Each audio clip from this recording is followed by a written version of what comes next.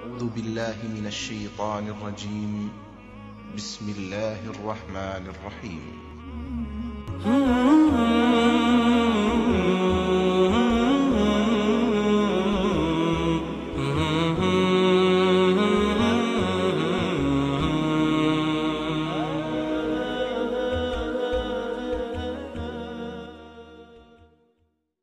আসসালামু আলাইকুম বারাকাতুহু। সম্মানিত দিনী ভাই, জানতেছিলেন চাকরিতে শর্ত লাগানো হয়েছে দাড়ি ফেলে দিতে।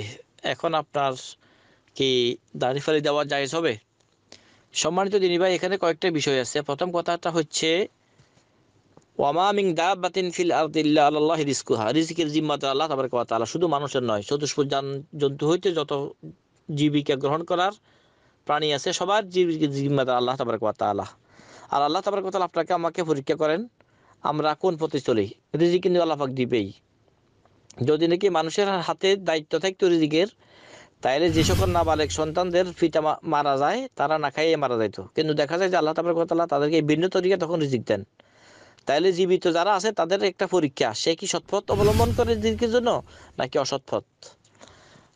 আর সম্মানিত দিনী ভাই, ওই হিসাবে আপনাকে আমাকে দুনিয়ার কষ্ট ক্লেশ এটাকে মেনে নিতে হবে আল্লাহকে সন্তুষ্টি করার উদ্দেশ্যে। তাই আপনি যদি নাকি যে দাড়ি রাখেন, তাহলে অবশ্যই সেই দুনিয়ার কামানোর জন্য এটাকে জলাঞ্জলি দেওয়াটা আপনার জন্য ইমানের দাবি হবে না, ইমানের দাবির পরিপন্থী হবে। আর শরীয়তের দৃষ্টিকোণ থেকে দাড়ি রাখাটা ফরজ, আমার দেশে বলা হয় সুন্নত। আসলে হাদিস দ্বারা প্রমাণ হওয়ার কারণে এটাকে সুন্নত বলা হয়, যদিও নাকি এটা বিধানগতভাবে একটা ফরজ। আর আপনাকে যদি নাকি দাড়ি সহ চাকরিতে কেউ না নেয়, আপনি কষ্ট করে যেভাবে আছেন রাজমিস্ত্রি করেন, আরও কষ্টের কাজ করেন, আল্লাহ পাক আপনার প্রতি সন্তুষ্ট হবে। যখন কিয়ামতের ময়দান শুরু হয়ে যাবে, তখন হিসাবের সময় আপনার জন্য আল্লাহ পাকের খাস রহমত থাকবে। একটা হাদিসের ভিতরে আছে, এক ব্যক্তি দুনিয়াতে যথেষ্ট পরিমাণে নাজ নেয়ামতের মধ্যে সে ছিল, কিন্তু সে বদ্দিন ছিল।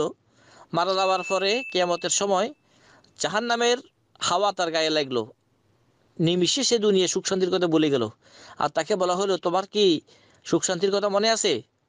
সে বলবে, না, সুখ শান্তি তবে চোখে দেখে নাই। অথচ ৬০-৭০ বছর জিন্দিগি সে দুনিয়াতে খুব সুখ শান্তিতে ছিল। পক্ষান্তরে এক ব্যক্তি দুনিয়াতে থাকার জন্য ঘর ছিল না, গায়ে দেওয়ার জন্য কাপড় ছিল না, খাওয়ার জন্য খানা ছিল না, কিন্তু সে আল্লাহর দিনকে পালন করছে। আর জান্নাতের হাওয়া যখন নাকি তার গায়ে আসবে, তখন সে দুনিয়ার দুঃখ কষ্টের কথা সে নিমিষে ভুলে যাবে।